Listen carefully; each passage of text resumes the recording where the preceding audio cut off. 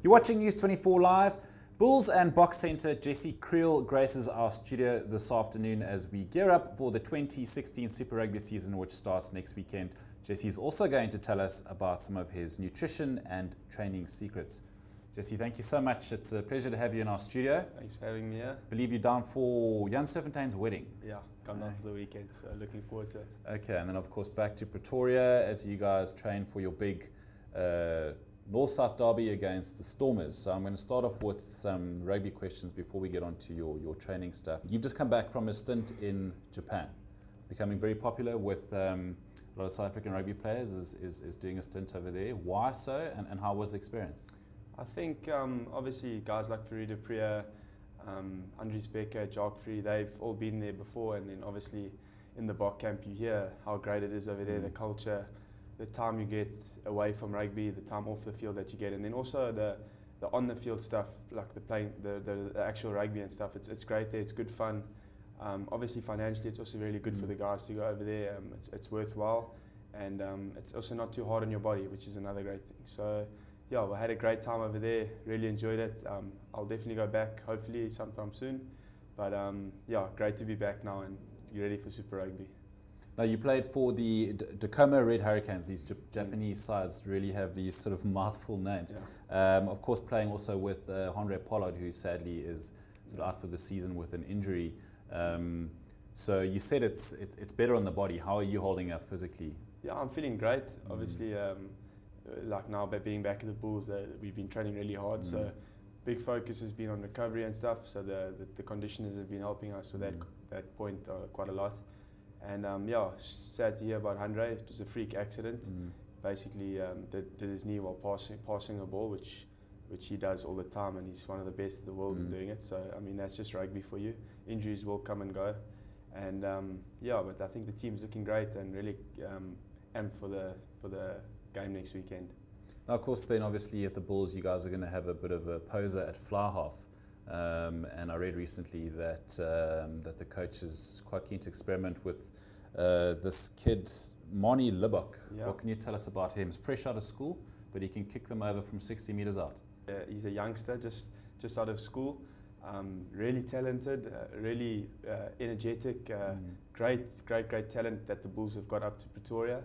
And yeah, I think he might get an opportunity sometime soon in the competition. I don't know if he'll start next weekend, but I'd definitely be really happy to see him get an opportunity. He's a hard worker and one for the future. Now, your role specifically at the Bulls, I mean, I know that you've played at fullback for them, you've played at centre for the Box. You were saying earlier off air that you don't mind playing, you know, wherever you're required. Where would you feel comfortable this season? I've played for Nollis Murray before, the Blue Bulls coach at the moment, and he says he's going to use me at probably centre this year, so I don't mind playing centre. I've played centre for him before, and it went really well, so I'll play wherever he wants me to. He's got a great plan. He knows what he's doing. He's definitely the man for the job, so I'll back him with everything that I have. And now, the short time that you've been back at the Bulls, under Nollis, how different is the team culture? I mean, there's word that the fans can expect more of an expansive type of game from the Bulls, sort of against your sort of traditional or what you're known for. Is that so? Yeah, absolutely. I think Nollis is one for a challenge. He loves a challenge. He loves it when it's tough. He'll always be that coach to stand up, and I think the Bulls, you'll definitely see. I think you saw in the Currie Cup as well that the boys threw the ball around, and I think last weekend we also had a good hit out against the Lions in a warm-up game, where we really got to throw the ball around, scored some good tries, and I think that's what fans want to see these days. They want to see attractive rugby, and I think that's where the Bulls are heading at the moment. So it's really exciting for players and for fans. People might not know that you actually have a twin brother. Yeah. Who I believe is also on the books at the Bulls. Obviously, you know, your career's really sort of shot off. What is that like then, the dynamic between yourself and your brother, sort of where one's achievements sort of outshine the others? Yeah, obviously since I can remember, we've been playing rugby together, and we've played all the same teams together. So obviously it is quite an adjustment playing different teams than him and not having him in the team. But I suppose that's all part of rugby. He's in the Super Rugby squad now, so I'm sure he'll get his chance this season. So it will be great to play with him. Last year playing S-under-20s with him was amazing.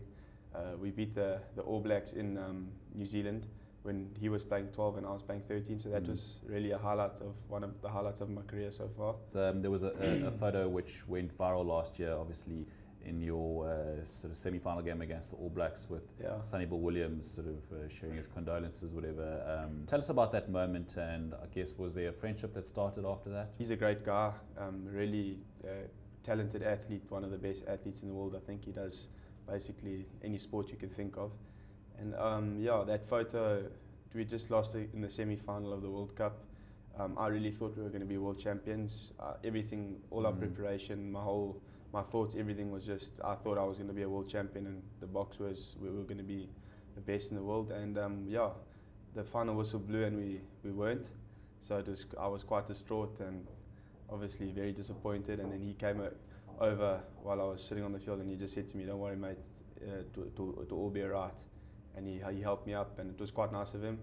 Shows the character and kind of player he is. So hats off to him.